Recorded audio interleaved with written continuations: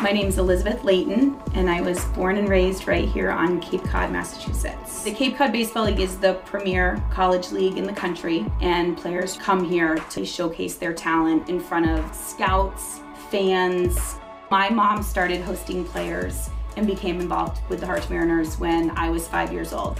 My name is Mary Henderson. I'm the president of the Harwich Mariners. I'm also a league vice president. I started in 1982, and I have kept in touch with my very first ball player that I ever housed. It's the relationships that you keep with your players, not while they're playing here and housing them, but it's the years after that makes it so special.